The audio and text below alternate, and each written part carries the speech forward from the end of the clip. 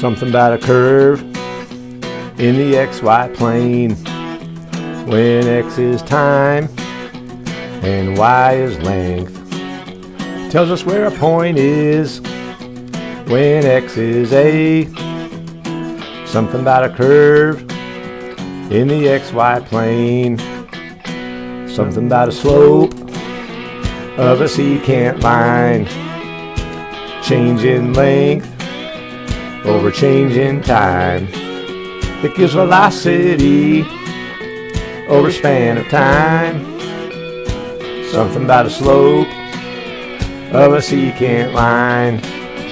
That secant line as the difference between X and A vanishes, becomes a tangent line whose slope it is. Rate of change instantaneous. And there's something about a rule with an n-1. Bring the power down, it's really fun. Makes it possible for about anyone.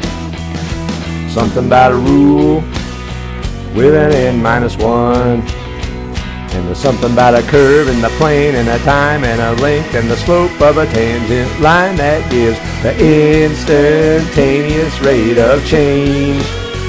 And there's something about a rule with an X to the n-1. And Lord have mercy, it's a whole lot of fun. Ain't nothing about it sucks, it's calculus. Something about a shape underneath that graph. To find the area, just work the rule back. A fundamental thing when you see a long S. Something about a shape underneath that graph. And there's something about a curve in the plane and a time and a length and the slope of a tangent line that gives the instantaneous rate of change. And there's something about a rule with an X to the n-1. And Lord have mercy, it's a whole lot of fun. Ain't nothing about it sucks, it's calculus.